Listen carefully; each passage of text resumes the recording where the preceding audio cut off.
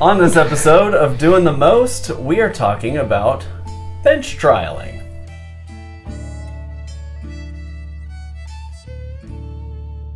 Homemade brews and various how-tos, everything from mead to roast, bake creation, fermentation, inebriation, doing the most. So, I have here with me Will, aka Hello. Chef from the internets. The Discords and the Reddits. Yes, and you are, as far as I know, the most well-equipped to lead a conversation on bench trialing. Yeah, I love bench trials. It's like my favorite part of, the brewing process. I hate bottling. I've got 40 gallons of mead in carboys that is all well balanced and all that kind of stuff. Ready to go. But bottling is the worst. It's the worst. Like every aspect of it, honestly, is the worst. I don't really do much bench trialing. I might do bench trialing to taste out different sweetness levels or acids, but not really in any organized kind systematic of way. So basically, let's start with what is a bench trial, right? A bench trial is a way to systematically decide how to balance your mead, right? Rather than having to guess or doing your usual process of eating some in and tasting and then eating some more in, right? It gives you a way to sort of systematically determine, okay, I need to add X amount to my mead in order to achieve the flavor profile that I want, right? So you can do bench trials to determine how much tannin you want to add. You can do bench trials to determine how much acid you want to add. You can do bench trials to determine how much sweetness you want to add, how much honey or how much erythritol, right? And so the way that we do this is we mix up solutions that contain a known amount of the acid or the tannin or the honey or whatever you're doing. We take samples of the mead of known volumes, and we add known volumes to several different samples, and we pick our favorites. Okay. Right? So we're going to be in a minute mixing up a few stock solutions, right? Which is we're going to make 100 milliliters that have, for the tannins, 1% of that solution is going to be the tannin. For the acids, I like to use 10% solutions. Okay. We're going to take one of these meads that needs balancing. I think one of them is yours, and one of them comes from Cory Costello, who you may know from the Reddits and the Mead Hall, who's an incredibly talented mead maker. Yes. But he pulled off a sample of a Balaton mead out of the fermenter for me. Oh, great. Before he'd had a chance to balance it, and it is way too sweet, needs some tannins. So we'll pick one of those things. But bench trials are fun, and for a lot of mead makers, it's a great way to get your significant other or your friends who may not be brewers involved in your hobby, because you want more people tasting, you want more opinions, you don't necessarily want to rely on your palate. And so I bring my wife in all the time and I say, pick your favorite.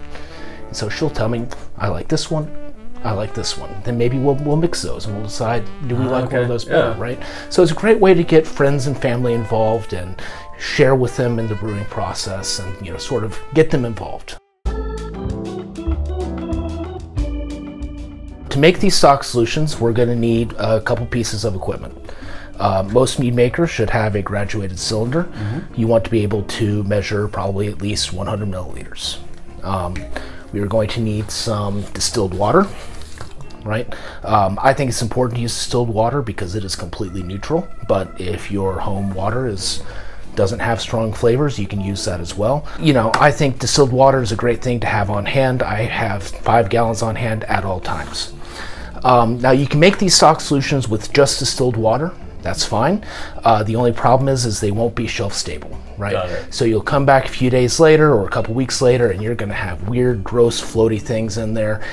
Don't want to be doing that, I think. I remember when I first started doing this, I used only water. It's just like gross. So I did a lot of research and found out how Scott Labs does it, and it turns out that they make theirs are 10 to 15% alcohol, and that provides some microbial stability. So we're going to use a good vodka that doesn't have strong flavors, so I wouldn't recommend going and buying a bottle of Taka for this. But, some Burton's Blueberry. Yeah, exactly. But good neutral vodka, and we're going to make these about 20-ish% alcohol, so that you can have them around for a while. I've got some that I've had for about a year. I make new ones after about a year, but they're still fine. We're going to need a sub-gram scale. I hope all of you have it. You should. You should. They're like $7 on Amazon these I know, days. it's crazy. First thing we're going to do is we're going to open this vodka. And do a couple shots, or? Oh, sure, we can. It'll make this more fun. Blow out our palates a little bit. All right, we're going to take this guy and we're going to put about 40 to 50 milliliters in there. Okay. We'll set it on the scale, tear it out, and then we'll pick tannin that we want to use. Would you like to use yours? Do you want to use mine? It doesn't matter to me. When we were texting about this, he said this would be more accessible than his tannins. 'Cause this is just regular, I think it's chestnut tannin. Yeah, something like that. So we're going to take this and we're going to measure out a gram. Nailed it. Nailed it. All right. It's important to put the vodka in first, or the water in first, because otherwise it's going to cake up on the bottom. You're going to have a hell of a time mixing it up. Got it. Okay.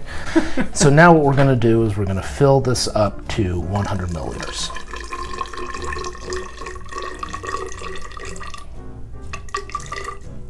Okay. Okay. We're going to take this, put our hand on it, shake it like it owes us money. You're going to be well seasoned afterward. And then we pick a jar. I'm going to pour it in there.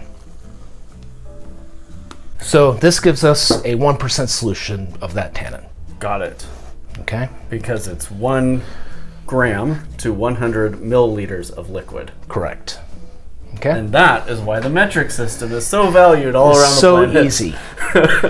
Okay? Now we're going to make an acid. Okay. Right? So, tartaric might be good, or malic, whatever you feel like. Whatever tartaric. All right. So, now, the acids I like to make in solutions of 10%, just because I find that it takes more of the acid solution to balance the mead than it does the tannin, right? So the nice thing about the acid solutions is you can use the vodka if you want to. I found that 10% acid solutions are shelf stable on their own. That makes sense. Right? So we'll just like Starzan is an acid-based sanitizer. You're making a heavy acid solution. It makes it difficult for microbes to grow. Exactly. So are we going for 10 grams? 10 grams. Okay. 10% solution, 10 grams. Have my metric numbers correct.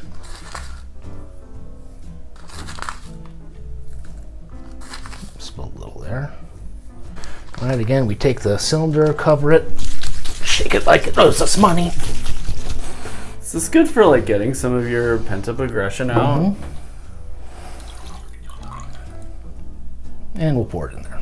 Now, one thing that's kind of neat about making these solutions is you can get an idea of what these acids taste like, because a lot of people probably don't have, so you can take a little sample of that, put it on the back of your palm or whatever, give it a lick. Tastes like tartaric acid. It tastes like tartaric acid, doesn't it? Yeah. All right, so do you want to do your mead? It's up to you. It feels like if you brought one from Cory, we should open it. All right, let's do that.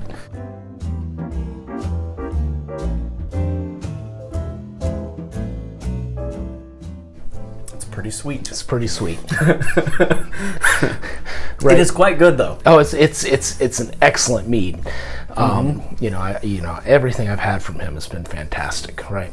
So now what we can do is, I have a bunch of these little graduated transfer pipettes. So probably not readily apparent on camera, but there's 0.5 milliliters, 1 milliliter, 2 milliliters. And so we can just do kind of a lazy trial. Okay. We're just going to try to figure out. I'll let you do that then. Well, no, I mean, you mine doesn't have fancy marks on it. Well, I'll be. Brought an extra one, right? But right now we're not so much, like you can sort of pay attention. But I didn't measure the mead that went in here. We don't know how much is in here. So knowing how much you're putting in there, we're just trying to figure out, will it benefit? What it might need. Right? Okay. So, let's, get some tannin. Let's squirt it in there. Give it a swirl. Give it a taste. It's weird how that can change it so dramatically. Yeah. Just a couple of drops. Right. It's still quite sweet, but that tannin helps kind of, Yeah. I don't know, sweep it past a little bit better. Yeah, and like we can also maybe try a little more if you want. Mm-hmm. See that's going to be a bit more balanced. Yeah, it's wild how it just like, I guess it kind of removes that cloying quality of the sugars. Yeah, and then maybe we see if we might need a little bit of acid, so we squirt some in there.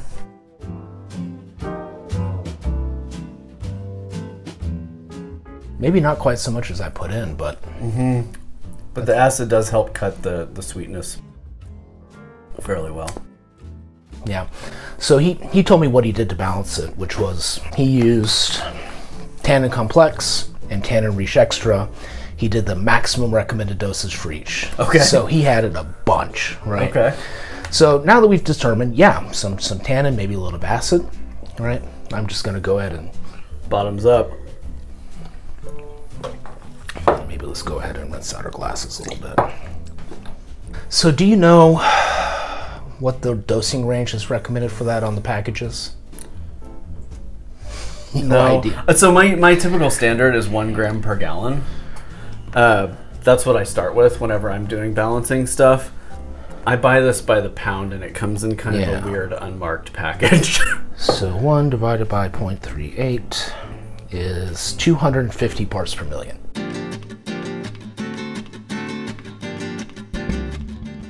Okay. Okay, so when we're doing this balancing, it is easiest to do all of our math in parts per million, right? Which I think is 1 milligram in 1 liter of volume. I think you're correct. I think I'm correct, right? So, and we'll probably put tables and all this kind of stuff down in the thing below, or maybe we'll link something. I'm trying to do things like up there or down there. Just check the description. We'll make sure there are plenty of links. For like follow up. Okay. As you're studying this. But probably the most useful number to know is 0.38 grams per gallon. Yeah. Okay. So 0.38 grams per gallon is 100 parts per million. Got it. Okay. Right. Now that's also a useful number for doing your free SO2 additions. K-meta, 0.38 grams of gallon adds 50 parts per million of free SO2. Okay. Right. Just useful numbers to know. So that way you're not, necessarily adding too much, because Right. sometimes the package recommendation would be more than what is actually necessary. way too much. Yeah. Right. Which can lead to a flavor. So, depending on how anal you want to be about this, I can say that, right? Yeah, I think that one's allowed. You can get like scientific grade pipettes, which when I first started doing this, I was super accurate, and I had these gray pipettes and pipette pumps and all that kind of stuff, and then I was just kind of like, this is a lot of trouble. So you can go on Amazon or whatever your favorite place to buy random stuff is, and you can buy syringes. Right. Yeah. So what I've got here is a syringe that can hold 60 milliliters, or 60 milliliters. And what we're going to do is we're just going to take that sucker, we're going to stick it into the mead, and we're going to draw up 50. Right. Okay. You don't have to be super accurate. We're going to stick it in here. Got it. Right. Get another 50. Oops. To be about 50.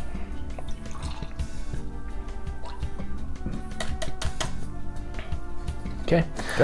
And so what we're going to do is we're going to dose this one at, say, let's do 100 parts per million. Okay. And you said you usually use about 250 parts per million. So we'll dose this one at 300 parts per million. All right. Okay. So I've got a fancy little table that Scott Labs sent me. Nice. We will put a link to this one or my version of it on the Reddit wiki. Okay. But what this has here is this says your target dosage, right? So if you look on here, 10 parts per million, 20, 40, 50, 100, right? That's handy. Right. And then it tells you how many milliliters of each thing to add if you want to target that based on your sample size. Okay. Right? So to target 100 parts per million in a 50 milliliter sample, we want to add half a milliliter of the tannin solution, right? Got it. So you know, you can get little syringes, or you know, you can do it with these little pipettes if you want to. I'll just do it with this because it's a little bit easier. This was tannin, right? Yes. So I'll draw some up. Okay, and then we'll take this one and we will put in, that's about half a minute, maybe one more drop. Okay, to get 300 parts per million, we multiply that by 3. So this one will get 1.5. So I'm just gonna start over at a, oops. Okay, so this one will get about, that's about 1.5 with the stuff that I spilled. Yeah. And we'll stick the rest back in there. All right, so let's get our little transfer pipettes and let's put a, I still have some water in my glass. Yep. Just a few drops? Yeah, I mean, you know, we're just looking to get a taste. Get a taste, see where we are, right? So put a couple things in there, right?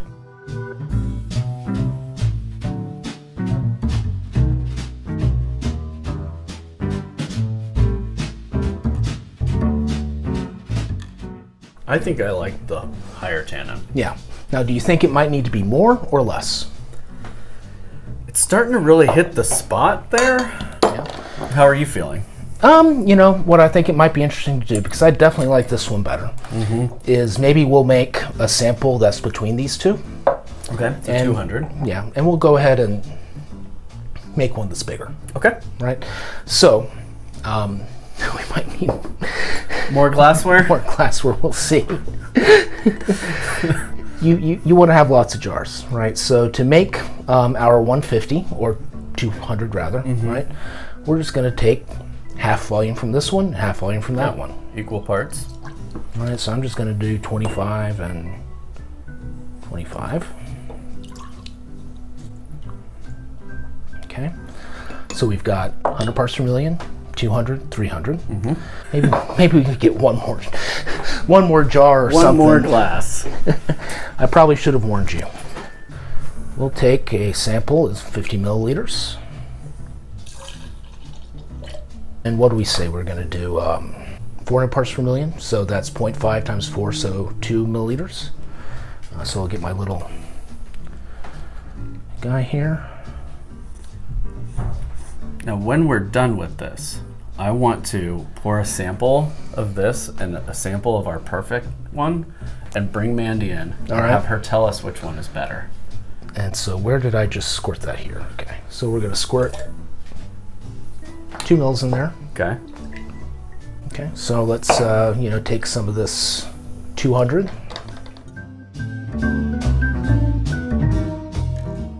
I still think I might be in the 300 parts per million land. Yeah. So you think you like 300 more than 400? Yeah, I think 400 is getting to that point where the tannin becomes kind of gritty. Okay. And I'm noticing it more than I'm noticing the other subtler flavors. All right. It's hit me right at the front of my tongue now. Okay. So, you know, at this point, what we could do if we wanted to is we could make one between 400 and 300 to really dial it in if we wanted to. We're kind of running low on on mead, so why don't we just settle on 300 parts per million? Okay. Okay. Which was this one. Yes. Okay. That one. Now, if we wanted to, we could do an acid bench trial, right? Yeah. I think we're running low. And I think the video's probably running long in the tooth, but I think that the way we explain this should be pretty approachable. Yeah, I mean, you just do the exact same thing, except you would use a 10% solution. You do some math with this to figure out, you know, all that kind of parts per million. I can't do math in my head, but you multiply it by something and you're good, right? Okay, let's mix it up and let's rinse out glasses and get Mandy in here, see what she thinks.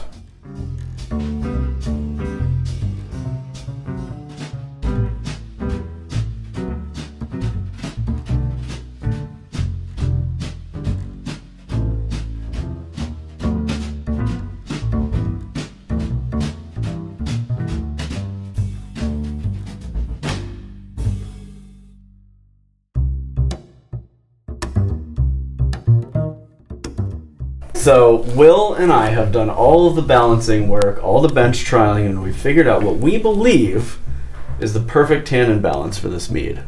And now it's up to you, Mandy. No pressure. Mandy from Faywood Mead. Subscribe to her channel. She's so nice. Oh, thank you. We've brought you in as our ringer taster to tell us what you think. Which one's better? Okay. One has been balanced. One is straight out of primary. Yeah, and sitting in my cellar for 2 years. Okay. Awesome. All right.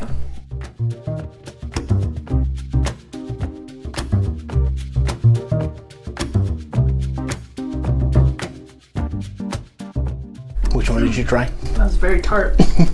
This guy right here. Okay.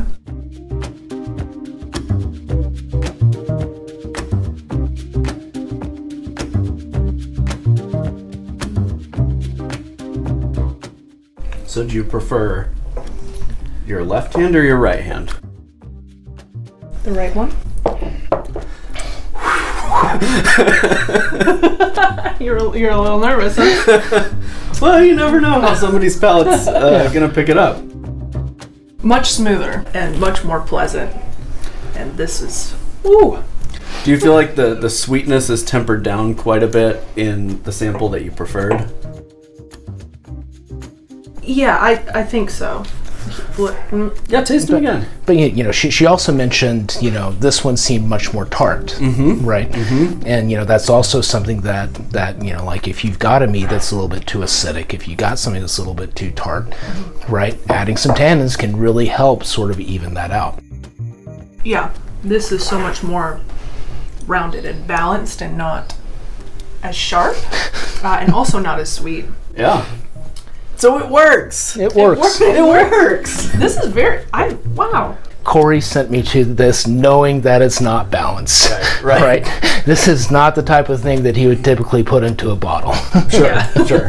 But it gave us an opportunity to play around with like putting some spit and polish on somebody else's already exceptional product. Right. And so thank you, Cory. Thank you, Cory. So this has been probably the only video I'll ever do on bench trialing because I feel like it's a really complex subject, but I feel like, Will, you did a great job of breaking it down to kind of an elementary level for someone like me. Yeah, I mean, it feels like a complex subject, right? When I was figuring out this protocol, you know, I think I was talking to one of you, I don't know if it was on camera, but, you know, like if you go and look for instructions on bench trial, it's like, take 5 375 milliliter bottles and add, you know, X amount of 10% solutions. It's like, what home brewer wants to submit, you know, especially if you're doing 1 or 2 gallon batches. And so I really wanted to develop a protocol that just used 50 milliliter samples so that it's realistic for somebody to do with a 1 or 2 gallon batch. Well, thank you both. Yeah. And like Will and I said, there will be links in the description so you can do more follow-up study on this subject, but I think this is a really great introduction to how to do this process. Just make sure you have a lot of pipettes and cylinders and glassware. That is handy. You can join us on Discord on the Doing the Most Discord server. Will's fairly active on the Mead Hall Discord server, so you should check that out as well as r/mead. Great place, especially the wiki, to learn a lot of the more intermediate and advanced level techniques to improve your mead making. And, you know, if you have questions, do not hesitate to tag me on the Mead Hall or on, you know, the Discord for Doing the Most or the Man-Made Mead Discord, or send me a message on Reddit. I'm some variation of chef in all those places, so I should be pretty easy to find. hit that @ sign and start typing chef, and you can probably find him. Yeah, exactly. Awesome. Until next time, happy brewing. Happy bench trialing. Yeah. Maybe I'll start doing this. Yeah. And cheers. Cheers. I finished mine. It was good. But cheers anyway.